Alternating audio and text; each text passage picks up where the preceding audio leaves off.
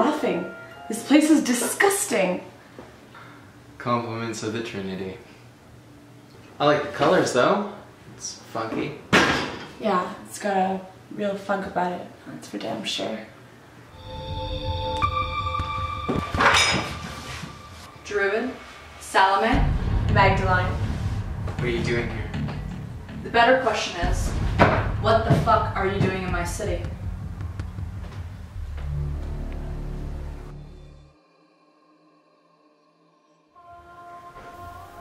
So, what is it?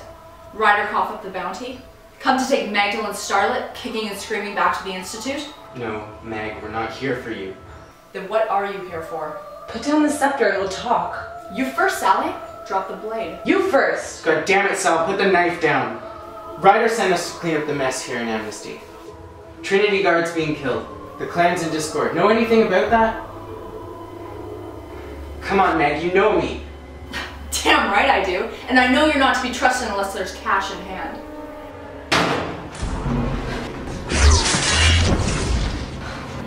Aima, Lepo, Alethea.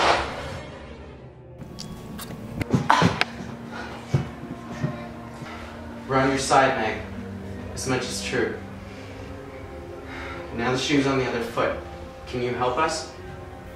So, even the Numarias couldn't escape the clutches of the Trinity? Seems that way. Disappointing. But fair. Can't deny it's made things a whole lot more interesting, but to tell you the truth, I don't know a whole lot more. The only thing I know is that they're stargazers.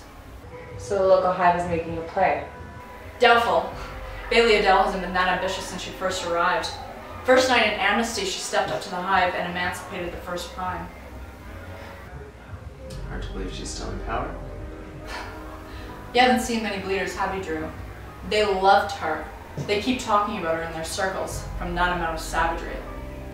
What do you suggest? If she can't keep her ducks in a row, who's the best person to talk to? Grayson DeLune. His pack was recently put upon, and he'll be looking to fight back. He's the alpha of the Fenris in the region. He'll be the one willing to talk. And where do we find him? Aren't you a seer? Seek him out. Mag? You're lucky you're pretty. Here's the pack's location.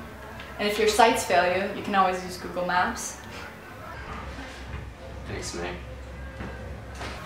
Just don't get killed. It'd be a shame for something to happen to that beautiful face. Bye, Sally! See you, Meg. Thanks for the housewarming.